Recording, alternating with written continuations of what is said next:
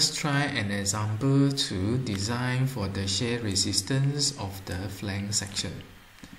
The question asks us to design the required shear reinforcement for the beam shown here.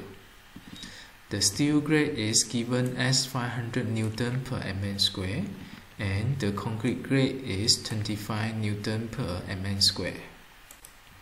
The beam section is simply supported over a 9 meter span.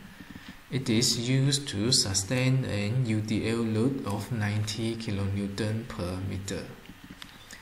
The dimensions of the flange sections is given here. The flange has a width of 600 mm and the web has a width of 250 mm. The thickness of the flange is 110 mm. There are 3 H20 given as a tension reinforcement bar and 2 H12 as a compression reinforcement bar. The depth of the sections for the tension reinforcement bar is 530 mm and the depth for the compression bar is 45 mm. You may pause the video for a while for you to work out the solution.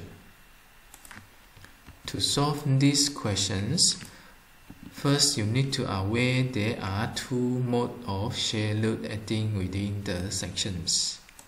You will need to design for the shear link for the vertical shear and also the transverse reinforcement for the shear within the flange sections. For the design of the shear reinforcement, this slide is to be referred. You will need to determine the shear angle before you can determine the amount of the shear reinforcement.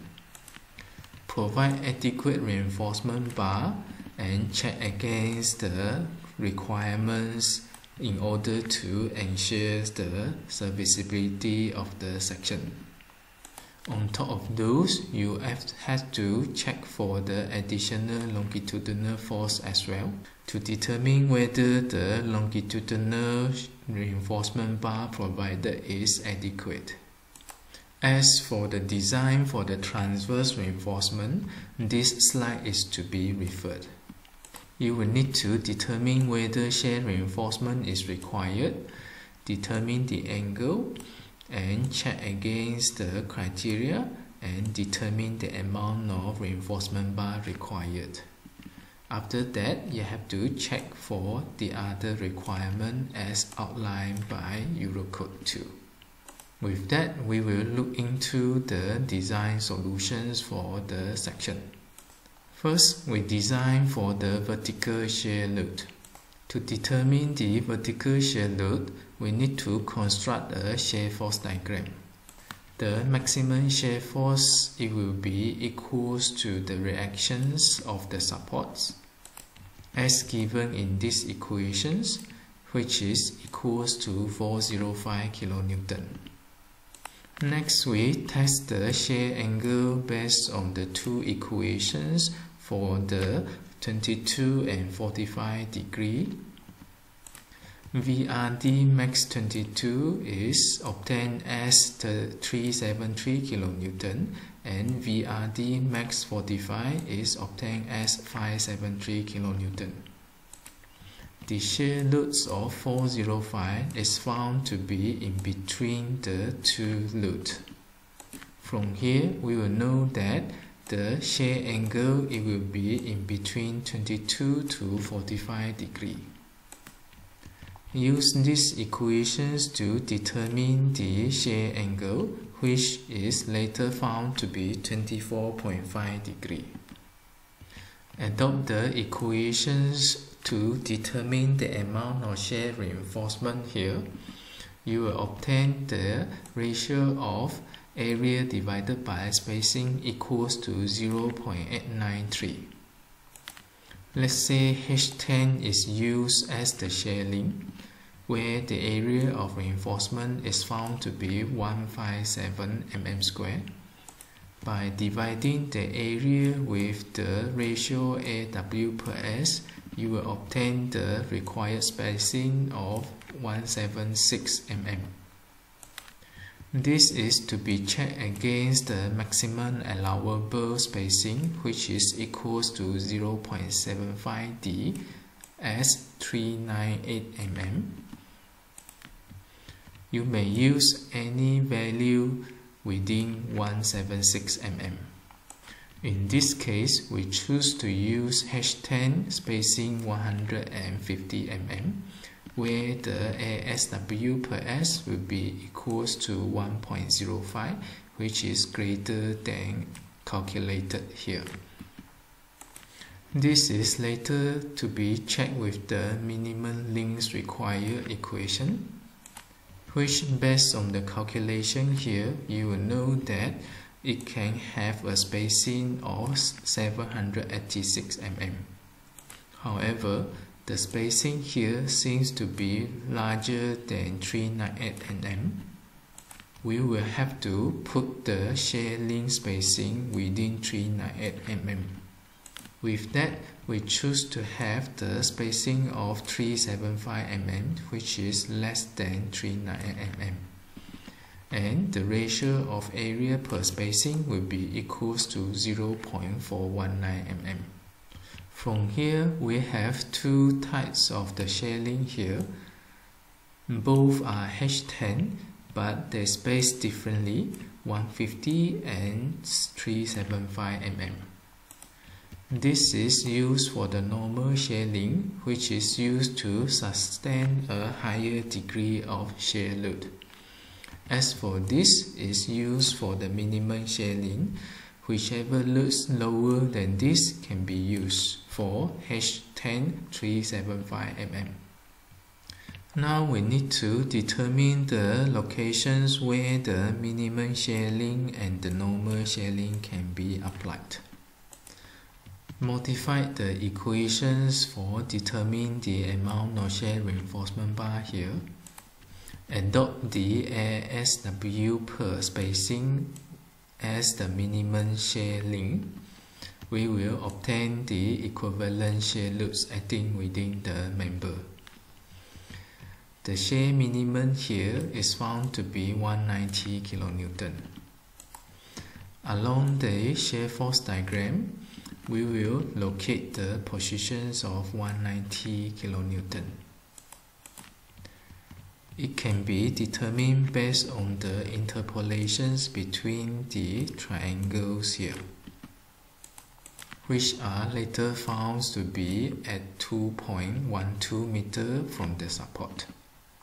With that, within these regions, normal shear reinforcement bar is provided as H10 150 spacing, and the middle stretch of the sections will be provided with the minimum amount of shear reinforcement of H10 375.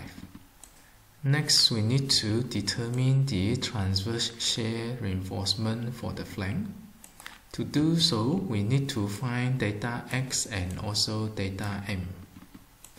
The delta X is the half of the distance from the zero moment to the maximum moment. For a simply supported beam, delta X it will be L divided by 4, which is equals to 2250 mm. Next, we need to determine the delta M, which is located at the positions of the delta X. From the shear force diagram here, we need to determine the equivalent shear load happening at delta X. From the bending moment diagram here, we need to determine the maximum moment at the midspan.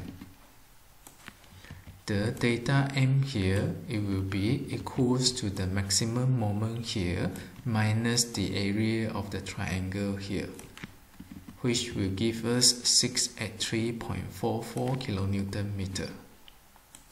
Next, we need to determine the shear stress acting on the flange section.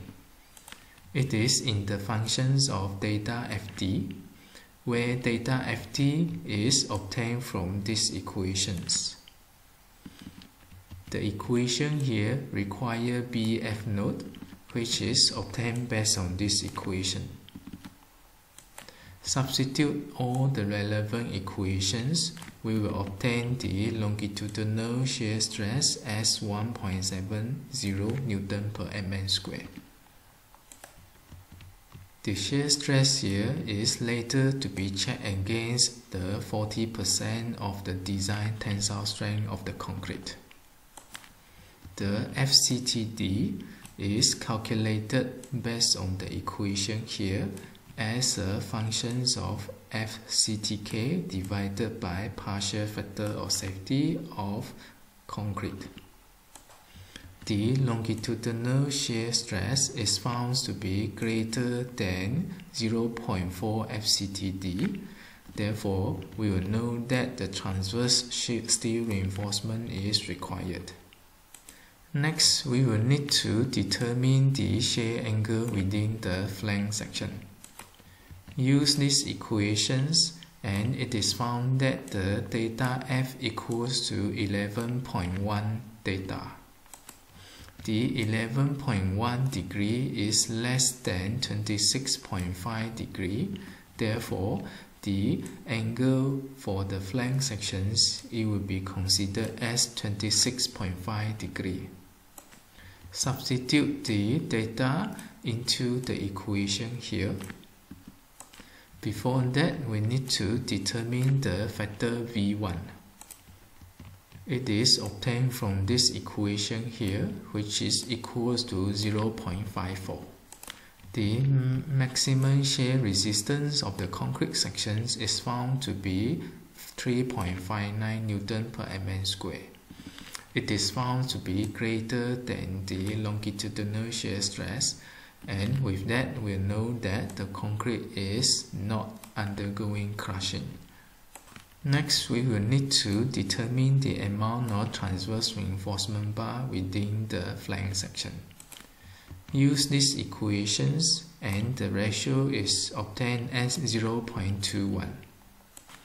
Assuming H10 is provided, the amount of shear reinforcement area it will be 79 mm square per transverse reinforcement bar. We will then need to determine the spacing limits. Divide the area of shear reinforcement bar with the factor of ASF divided by Fs, which is equals to 0.21. We will obtain the spacing of 367 mm.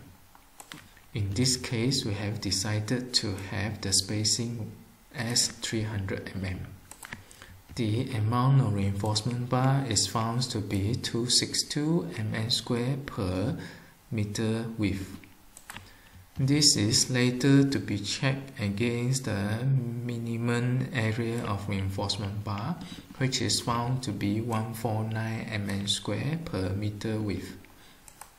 The provided reinforcement bar area is more than the AS mean. We will know that the amount of provided reinforcement bar is satisfactory. After designing for the vertical shear reinforcement and the shear resistance for the transverse reinforcement, there is one additional steps that we need to calculate, which is for the additional reinforcement for the longitudinal bar. There will be an additional longitudinal force acting within the member due to the vertical shear. The data FTD is calculated based on this equation, and the angle here is referring to the angle of the vertical shear, which is equals to 24.5 degree. It is noted that the angle here is not referring to the shear angle for the flange section. With that, we will know the additional longitudinal force due to the vertical shear is 444.3 kN. Use these equations to determine the amount of reinforcement bar to resist this additional longitudinal force. It is found to be equals to 1021 mm square. In this case, we will need to provide 3H25 with the AS provided equals to 1473 mm square in order to resist the additional tension force. From the example here, the original provided 3H20, it will be insufficient. We will need to increase the amount of reinforcement bar to 3H20, and no curtailment of reinforcement bar is recommended within the section. Through this, we will ensure the amount of area provided be greater than the amount area required to resist the longitudinal force due to the shear load. With that, the flange beam will consider satisfactory when the additional tension reinforcement is adequate, the shear link provided to resist the shear load is adequate, and also the transverse reinforcement to receive the shear within the flange sections is adequate.